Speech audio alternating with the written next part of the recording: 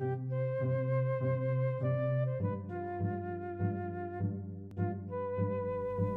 I'm James Harvey, the professor of music theory at the College of Southern Nevada with 5-Minute Music Theory.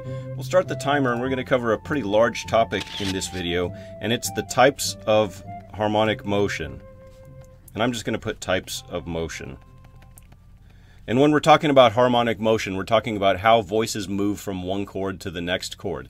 And we're going to use two voices to show examples here. And I'm going to start over here. There's 5 types of motion, by the way. And this first type is actually sort of an oxymoron because it's actually absent of motion. And this is considered static here. I was about to say static movement, but there's no such thing. Static means staying the same. So notice that those two voices from chord to chord are staying in exactly the same place. That's considered static. And static is not necessarily a problem unless it happens a few chords in a row, because then it gets a little bit stale and boring. So now the next motion that we're going to talk about is, let's cover parallel motion. Because I want to make the distinction between parallel and static, sometimes easily confused with each other. So there we go. These are two voices that are moving parallel with each other.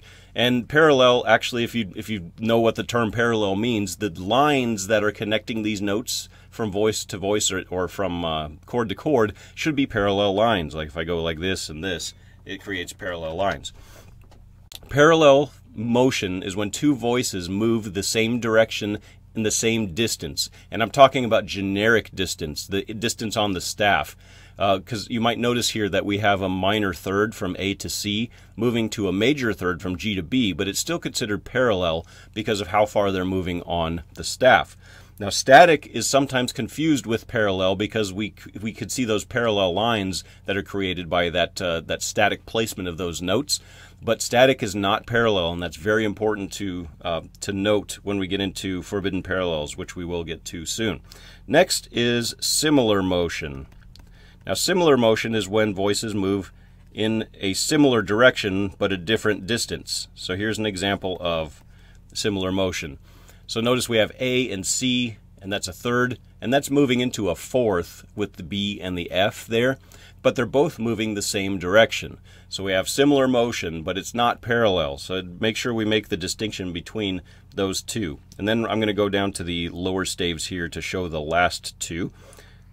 And I'll use the same two starting pitches, and we'll go like this. This is contrary motion. Contrary motion move contrary to each other. So one's moving up and one is moving down. And by the way, any of these can be in any direction. Like parallel motion can be up or down. Similar can be up or down. Contrary can be moving away from each other or moving towards each other, just as long as they're actually contrary to each other.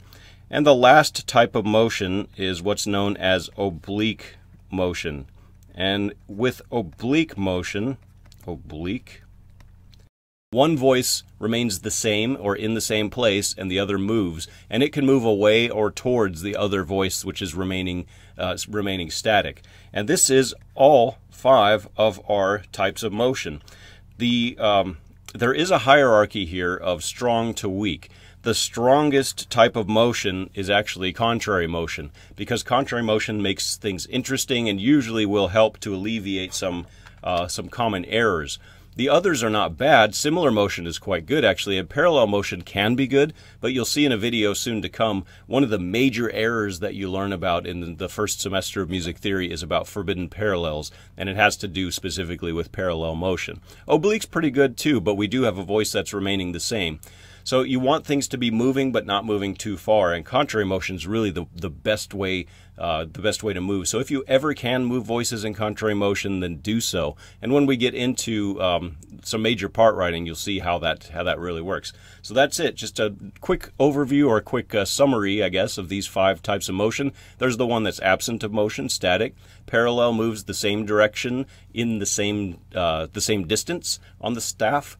And similar motion moves the same direction, different distances. Contrary moves opposite of each other, towards or away from. And oblique is one voice remaining the same and the other one moving either away or towards. Thank you.